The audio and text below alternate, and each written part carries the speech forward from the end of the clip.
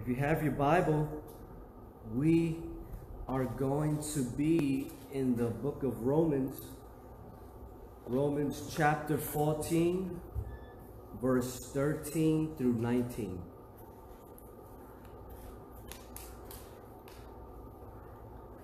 So again, that's Romans chapter 14, verse 13 through 19.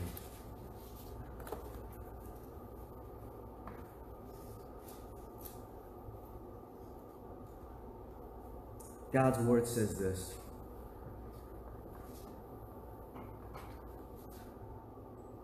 Therefore, let us not pass judgment on another any longer, but rather decide never to put a stumbling block or hindrance in the way of a brother.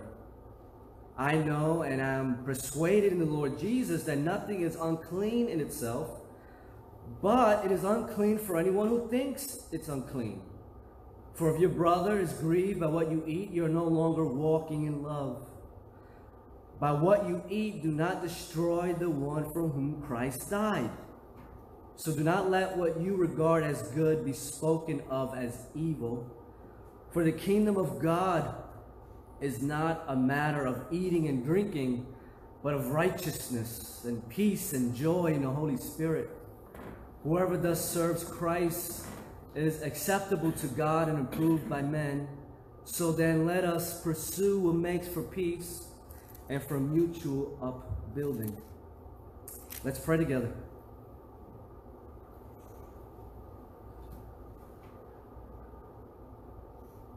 Father in heaven, we humbly come before you in the name of your precious Son. And it's only through your Son we're able to come to you. And it's through your Son we are redeemed. We are a redeemed people. Us who have been given life by grace through faith, we are redeemed. We are sanctified. We're being sanctified. We're glorified and we're being glorified. And you have called us to holiness. And also you have called the body to unity. You have called the body to walk in love. So my prayer this morning is that you may help us illuminate our minds and heart to this very passage that has relevance, especially in times like today. So speak to us this morning in Jesus' precious name. Amen. So several months ago, I watched a video on, not sure it was YouTube or Facebook or Twitter, one of those things, right? And the video was a short clip, but the video showed a man building a pyramid using those red party cups, right? And it was pretty impressive. It was about 13, 15 feet or so. And you know he put a lot of time and effort into that pyramid. But that video is about 13 seconds long, and what we see in that video is that he's climbing up the ladder to put maybe the last cup on top. And while he's doing that, the ladder begins to lean forward. He loses balance and he falls right into the pyramid, right? Ouch. Not so much that he hurt himself, but man, all that work, and that's it, it's done. That little mistake just destroyed something, right? Something that was pretty impressive. And I often think that relationships are kind of like that. Our relationships begin with a common bond and value, and it's pretty impressive. And then one disagreement on a certain issue, and it's all gone, it's shattered, just like that.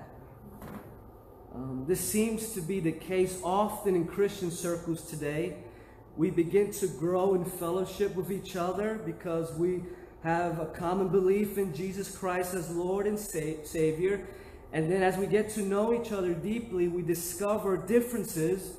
And so we argue and we have this verbal warfare that begins to go on. And it begins to shatter everything, doesn't it? Now, because of human nature and because of our sin, it is impossible to agree on every single thing. It's just impossible. It's just not going to happen. As we see from our text this morning, however, Paul is going to allow even the church, Christians, believers, to have differences on certain issues, on secondary matters. For the Bible never calls the church to uniformity, but it has called the church to unity. Thus, God's main concern is not that we have different viewpoints on certain secondary theological issues or even on politics, but rather, He is concerned on how we respond to the brother or sister in whom we differ. As the great Saint Augustine said, in essentials, unity. We have to agree on certain elements of theology. Who Jesus is, His atonement, the very character of God, how we're saved. No question about that. But he also says, in non-essentials, liberty. There's freedom there. Now here's the key. In all things, charity. In today's text, Paul is going to exhort specifically the Gentile Christians to walk in love in the midst of differences that they're having with their Jewish brothers and sisters.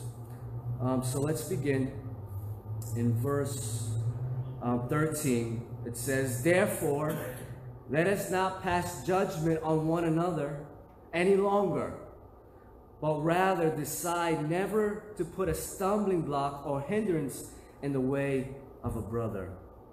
Now, when you're studying your Bible, especially the epistles and especially Paul's letters, it's very, very important that you zero in on key words. And I could tell you, in every letter of Paul, a key word is always going to be therefore. When Paul uses the word therefore, don't miss it. Just don't say, oh, it's just a regular word. No, because when Paul uses therefore, he's drawing conclusions based upon his previous argument. And this argument is really made at the early top of chapter 14. So what does Paul argue? What is he saying in the beginning of chapter 14? Well, in verse 1, we see that he's calling the Gentiles, which is non-Jewish, the Gentile Christians, not to quarrel with believers with different opinions, but instead welcome them. Why? Because God welcomes them. Verse 3, he calls both groups, Gentile Christians and Jewish Christians, not to despise one another or pass judgment on them. Why? Because God has welcomed them. Verse 6, Paul says what matters most is not so much that secondary issue or that practice, but whether or not you're doing that for the good of God, for honoring God. The motive is at stake here. That's the issue. Verse 7 and 8, Paul says the Lord alone is our judge and we belong to Him. Verse 10 to 11, Paul says we will all stand before God and give an account on what we're doing and what we're believing, and most importantly on how we treat our brothers and sisters with different viewpoints. So in light of this literary context here, Paul gives several imperatives that's found in this message. And Paul's purpose here, his aim, his goal, is to bring unity among believers who hold to different views. And his ultimate desire is that in the midst of these differences, which are secondary in nature, each member is required to walk in love, although their brother may hold to a different view. Walking in love in the midst of that is the issue. So what does he say? Stop passing judgment on one another. Now, I think it's important at this point to give you a bit of a historical context to help illuminate this passage. Here, Paul is addressing a church at Rome, which was a predominantly Gentile community, Gentile Christian community. And the reason this church is predominantly Gentile is because many of the Jews at this point of history, have been expelled from Rome by the emperor, and his name was Claudius. As a result, the Gentile community began to increase in numbers. They began to dominate the church, and also they began to form leadership there. So what happened? Well, over time, the Jews were allowed back into Rome. But what happened? To their surprise, things have changed. In practice, how they practice the faith, and of course, leadership has changed to Gentiles. So, the Gentiles were under the conviction, the theological conviction, that they were free to eat what they wanted, and that they were no longer bound to the dietary laws which we found in the Old Testament. In fact, as we're going to see here, Paul even agrees with them. The dietary laws was given to the nation of Israel at a particular time in history. It had its purpose, but that was all under the Old Covenant. In light of the arrival of Jesus and what he has done, and the fact that he has instituted the new covenant, those laws in which we found in the Old Covenant, in Exodus and Leviticus and the other books in which we find them, those laws are no longer universally binding upon Christians in the 21st century. Good, right? However, for the first century Jew at this time, it was hard for them to grasp this new idea. Why? Well, for many years, the dietary law was something that they considered good. It was valuable. Why? Because it was given to them by God. And they had to obey it, and they had no problems with it. It was embedded in their lifestyle. It was embedded in their culture. It was embedded in their teaching. It was passed down from generations to generations. This was good, and the purpose of it, at that time at least, was to make them a distinct people, a peculiar people, a holy people. This was good. Some food was bad, and we didn't eat it, and we didn't associate ourselves with those who did.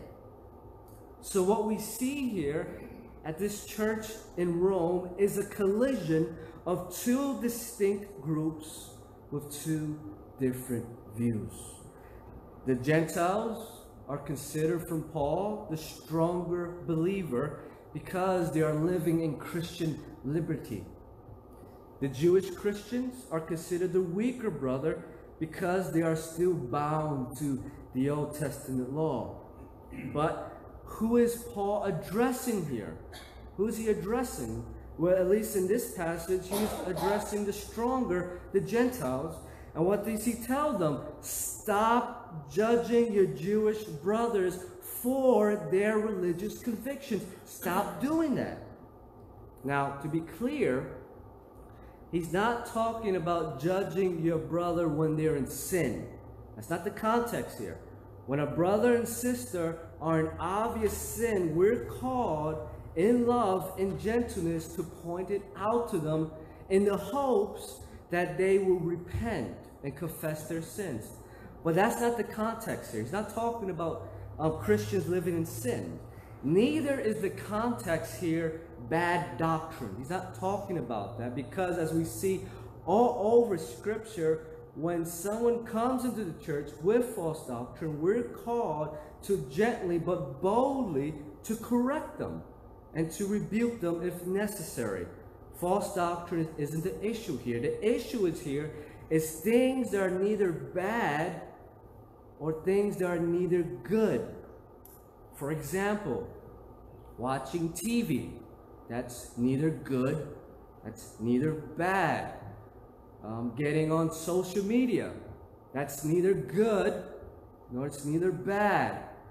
Wearing shorts and sandals to church. Neither good, neither bad. I guess you have to ask which church, right?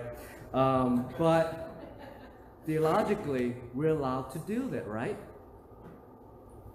So Paul's clear command is this: stop judging them for their religious convictions, and that we need to think hard before judging someone.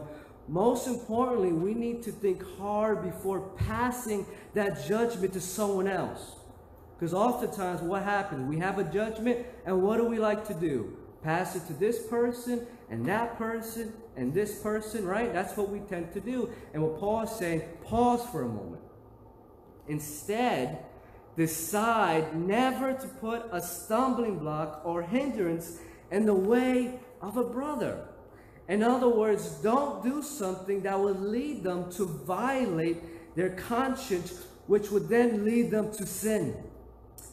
In verse 5 of this chapter, Paul gives his assessment on whether certain days are better to worship God than others. All right, again, for many of the Jewish Christians, they believe that Saturday, that was their day. That day was considered holy. That was the Sabbath. And this is so there was debates between the Jewish Christian and a Gentile Christian. And here's what Paul says in this very book. Each one should be convinced in his own mind. Paul's argument is it doesn't matter which day you worship God. It doesn't matter what day the church assembles to praise God. It doesn't matter. What matters is what you're doing. Is your motive to please and honor God? That's the issue. The issue is the issue of the heart. Why are you doing it? So in light of that, the Jews believed that continuing in the dietary laws was pleasing to God. And for them not to continue in it is sinful. So what Paul is telling the Gentile Christian is, don't do anything that will ignite them to violate their conscience. In other words, don't eat a cheeseburger in front of them and say, here, have some. Don't do that. Why? Because it can hinder their walk with God. And Paul's point is very simple. Charity with whom you disagree with. So let's continue with what Paul is arguing here. He says, I know and I'm persuaded in the Lord Jesus that nothing is unclean in itself, but it is unclean for everyone who thinks is unclean. You catch that? For if your brother is grieved by what you eat, you're no longer walking in what? Walking in love. By what you eat, do not destroy the one for whom Christ died. So here, Paul again talking to the Gentile brothers. And he says, listen, bro, I'm in agreement with you. We're here. Theologically, we're here. There's no such thing as eating food that is unclean. That's done away with. And I'm glad, really, I'm glad that you are living in Christian liberty and freedom. Kudos to you. However, this does not mean that eating certain foods is okay for everyone else. And for the Jewish Christian, eating certain food was a violation to what God had called them to do. Thus, they should not violate their religious conviction. Therefore, Paul tells the Gentiles not to use their freedom in Christ, which is a good thing, but not to use it as a means to boast or as an instrument to cause your brother to grieve. In other words, do not exercise your freedom in a way that would disrupt Christian unity, but most importantly, do not exercise your freedom in a way that will hurt your brother. And what Paul finds most important is not our particular view on secondary issues, but how we treat one another.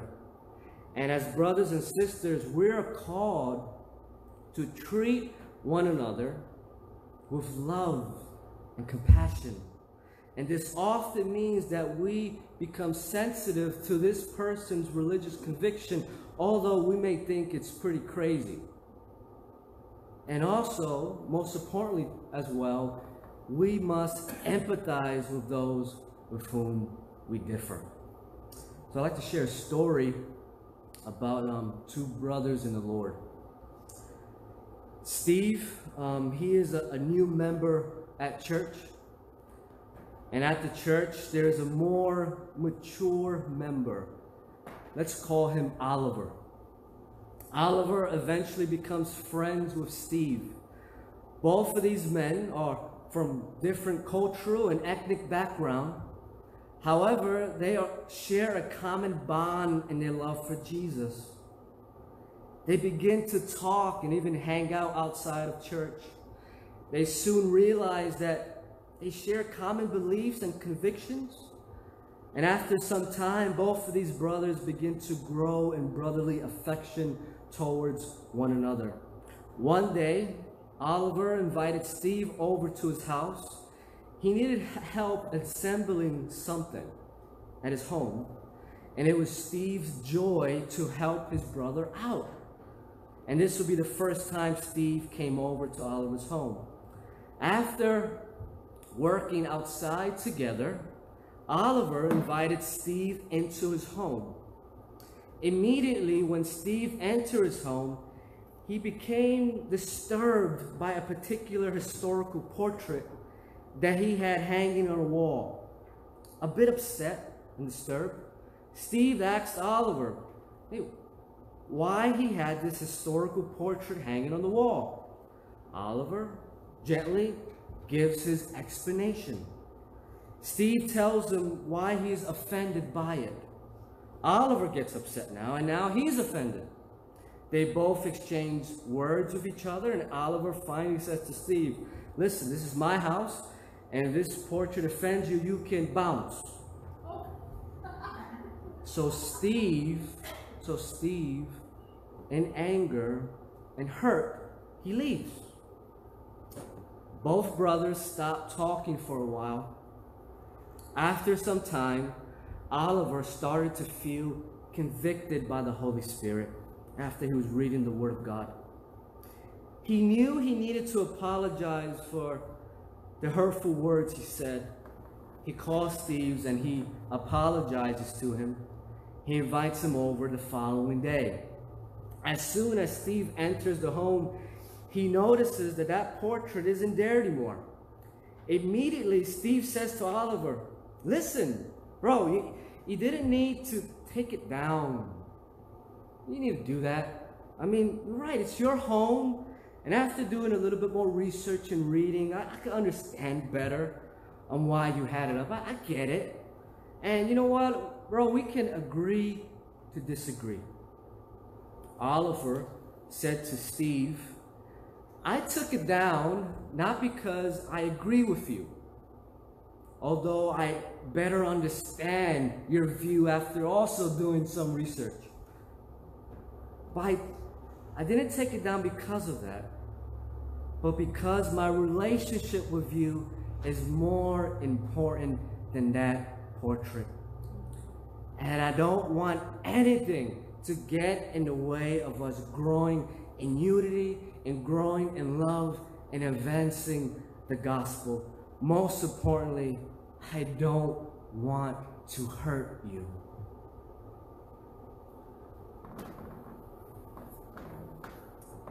Coming back to our text, Paul is telling the Gentile Christians to forego the eating of certain foods when you are in the presence of Jewish brothers. Why? Because we should not grieve our brother.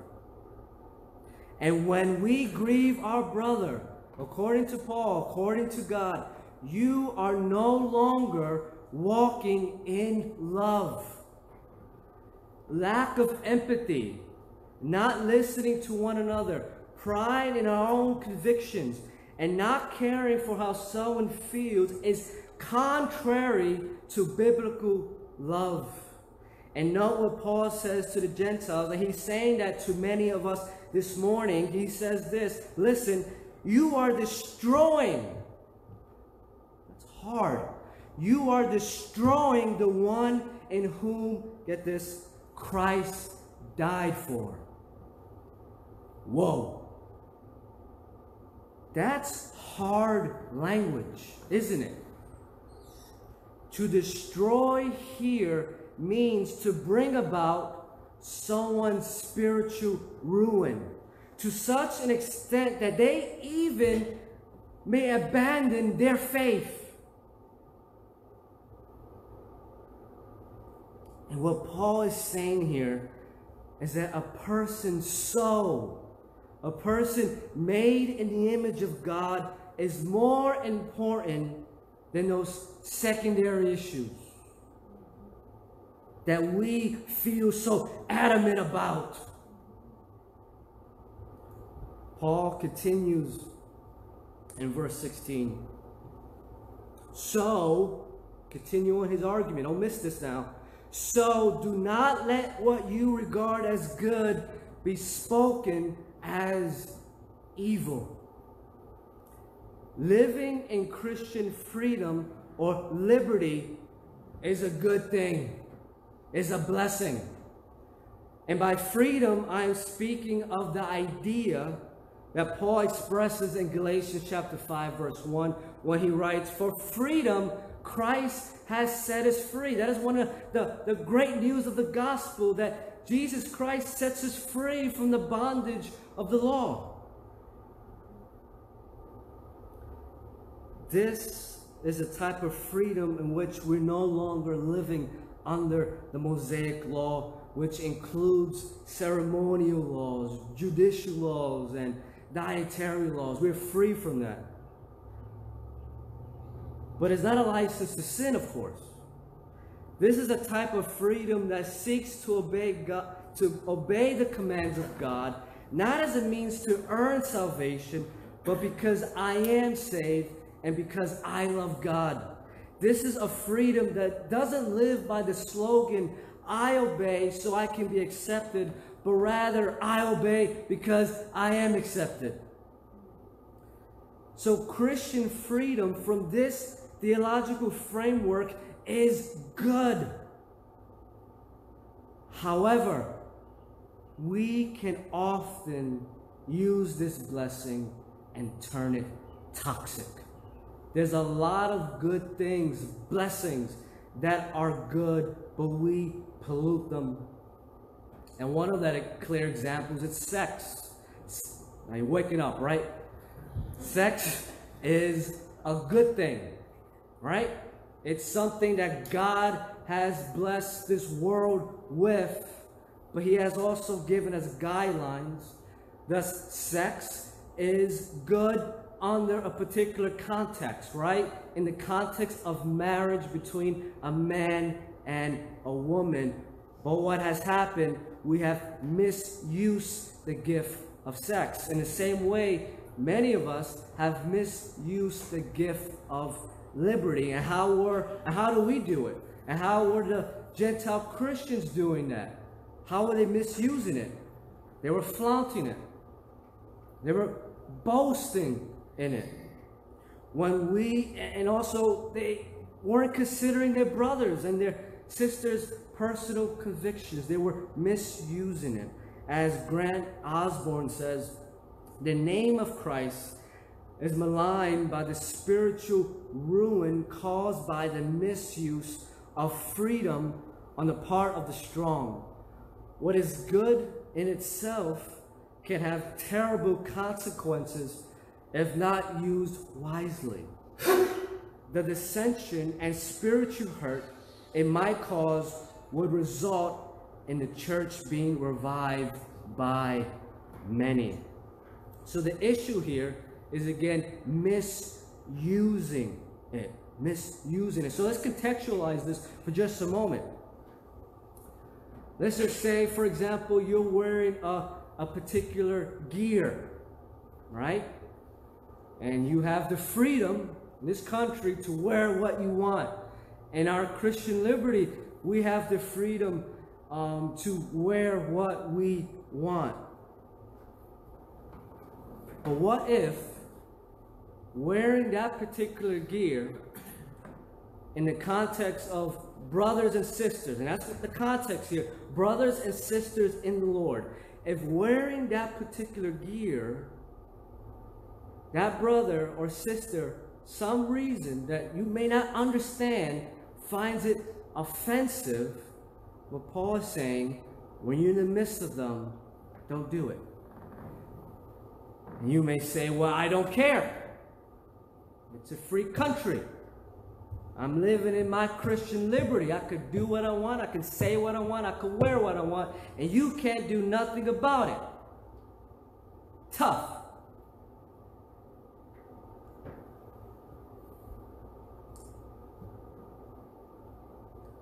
Let me ask you a question. When you talk that way, and some of us talk that way, I see that type of verbiage on Facebook especially. When we talk that way, is that the Holy Spirit talking? Or is that the flesh talking?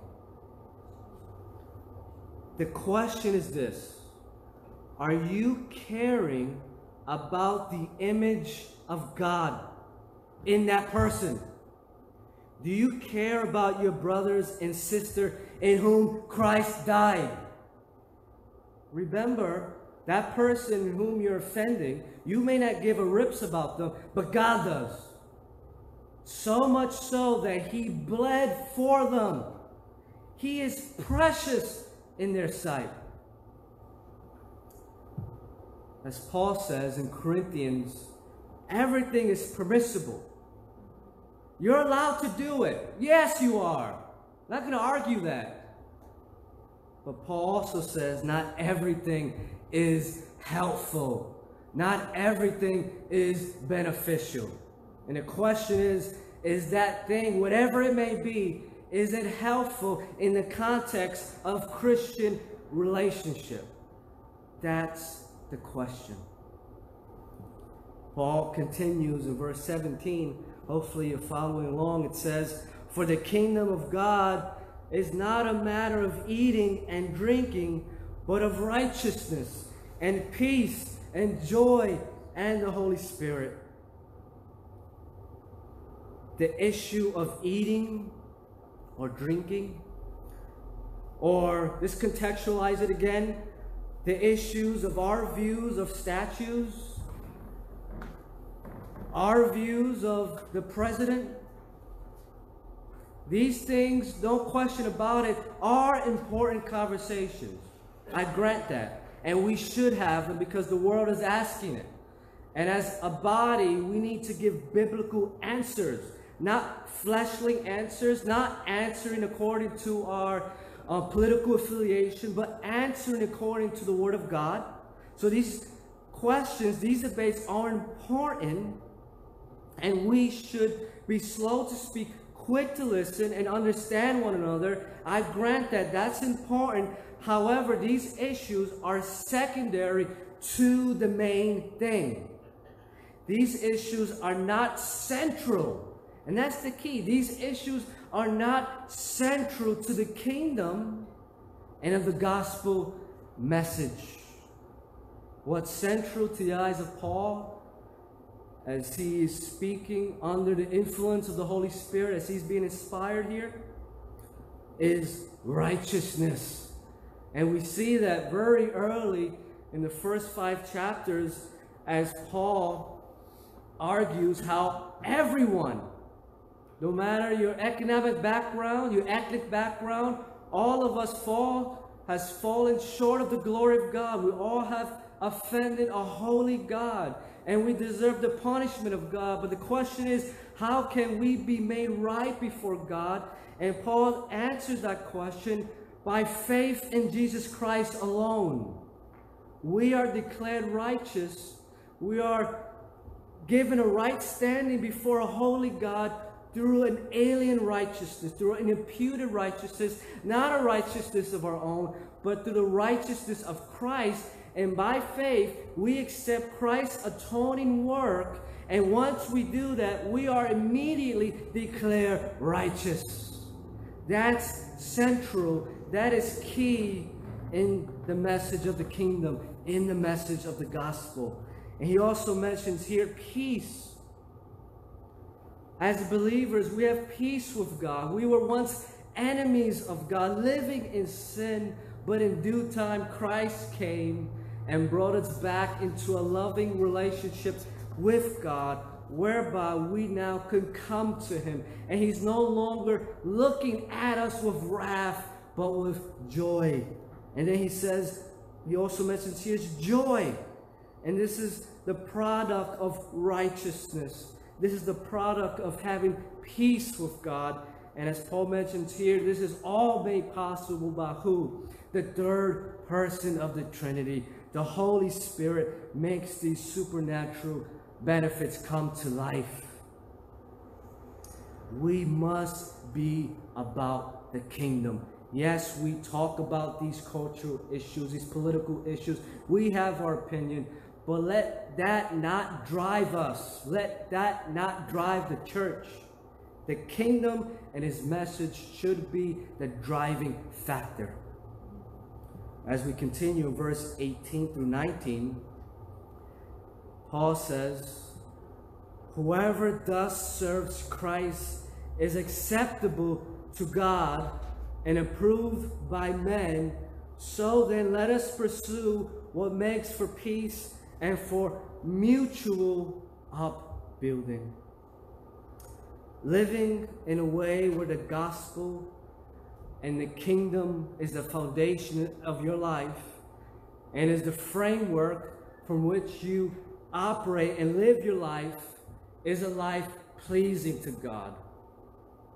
When you consider the other person, especially your brother and sister of the Lord, when you empathize with people, especially a brother and a sister of the Lord, when you show charity with whom you disagree, especially a brother and sister of the Lord, when you're sensitive to the hurt, the pain, the trauma, and the pain of another, when you consider the marginalized and the oppressed, when you listen to the views of those who are ethnically and culturally different from you, you are living a gospel-centered life. You're living a life pleasing to God. And last time I checked, when I read my Bible, life is not about pleasing the flesh. Life is about bringing glory to God. As the Westminster Catechism, their first question, and this is one of the questions that I teach my girls, is what is the chief end of man? That's the million-dollar question. What is the purpose of man? Answer, man's chief end is to glorify God and enjoy him forever. The BSF Catechism. Question, what is the purpose of my life? And my girls know this by heart. They say, my purpose is to know God, to love him, to enjoy him, and glorify him. This is a song. We sing it. When our lives is lived for the glory of God, when we make life about delighting in God and loving him, it has, or it should have, radical implication in how we live our lives, especially among the body. When you are living your life for the glory of God, your needs, your wants, your personal conviction on certain issues is no longer the fuel of your existence. You say with Paul, my body is not my own, I was bought with a price. You say with Paul, whether I eat or whether I drink, I do all for the glory of God. Therefore, here's the conclusion now. I would choose not to offend my brother, my sister, although I may be right theologically, and maybe what I'm doing, or my particular opinion may be right, but it may not be sinful in and of itself. But because I love my brother, but most importantly, because I'm living for the glory of God, and because I love God and I want God to be pleased with me, I choose in my freedom, in my liberty, I'm choosing not to offend my brother. I'm choosing. No one's telling me to do it. I'm choosing not to tear him down and to hurt him.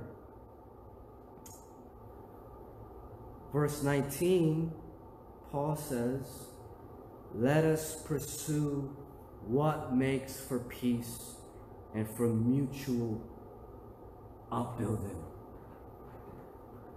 Our aim as we huddle back together in our Christian groups, in our Christian community, should be edification. It should be peace. It should be love. It should be unity. At the end of the day, there will always be different opinions. Always will be that way until Jesus comes back. There always will be different opinions where Scripture does not give clear guidance. This was true in the time of the Christians living in the time of Paul in the first century, and it's still true for us living today. And what's interesting here is that the word pursue is a verb. It's action, which means making peace and building one another up takes intentionality. We can't just sit back and believe things are just going to mix well. No, we got to walk. We got to talk. We got to get together. It doesn't happen on its own. And this tells us something important, and that is making peace and building one another up is hard work. There's no question about that. However, as a body, as a people, it is worth it because Jesus died for the church, and we must take steps in the right directions. And one of the first steps we should take is to be before the Lord in prayer, number one. And sometimes, and this is the hard thing, sometimes that second step is to do what Oliver did in our story, in our parable, and that is to call your brother or your sister and tell them you're sorry. You may not get it, you may not understand it, but you're sorry. And which means, by being sorry means you're going to seek to understand them. Being sorry means you're going to seek to do your research if necessary to understand their viewpoint. You're going to do that. That's what true brothers and true sisters in the Lord, that's what we do. And sometimes that's what it takes. As I close, for those who have been hurt by the people of God, by the church, because they did something or said something that was offensive or insensitive, remember this. Jesus was insulted too.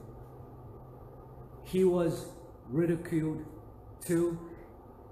I mean, he was abandoned by his closest friends. He was betrayed by someone who was supposed to be his helper. And I say this not to minimize your hurt. Hurt is real. And the last thing I want to do is minimize your hurt. But this is to say that Jesus sympathizes with you. Before you was insulted, he was. Before you was offended, he was. Before you was betrayed, he was. That person who has offended you may never come around. Let's be real. They may never ever come around to understand, to apologize, or to get it. But Jesus does. Come to him, seek his face, be made new. Psalms 55, verse 22, it says, cast your burdens on the Lord, and he will sustain you. Let's pray together.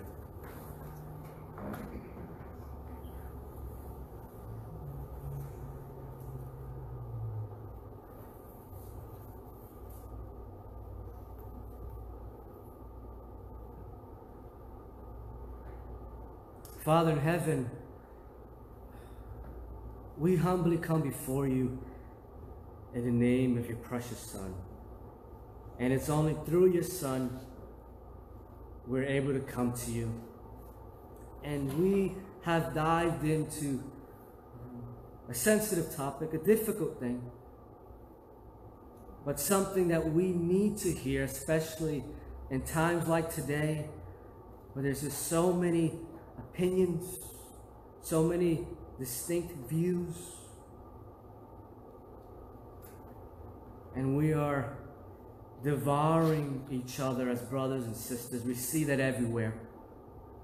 Lord, forgive us. Our prayer this morning, oh God, is that you may help us as the body to treasure, to cherish each and every one, each and every member of the body, especially when they hold to different viewpoints. Help us to love them. Help us to get along. Help us to unite together, and help us to make the kingdom of God and His message, the fuel of our activity, of our motive. May that be the heartbeat of the church. So Lord, forgive us for when we are offensive to those made in the image of God. Forgive us. Help us to reconcile. And I know there's many here in this church, or maybe listening in the church parking lot or via Facebook Live.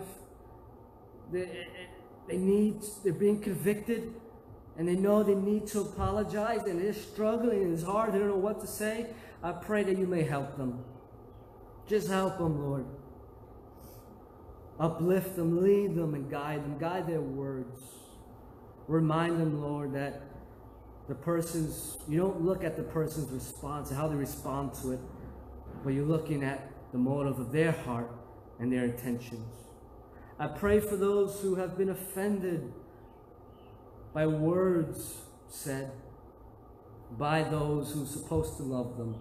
I pray, oh God, for them, that you may grant them the comfort of your word, the encouragement of your word. Remind them that you sympathize with them.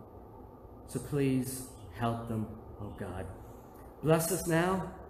Continue to direct us in your ways, and help us as a body to live for your glory and to delight in you forever.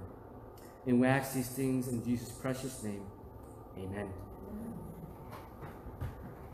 Please stand. Our invitation is turn your eyes upon Jesus.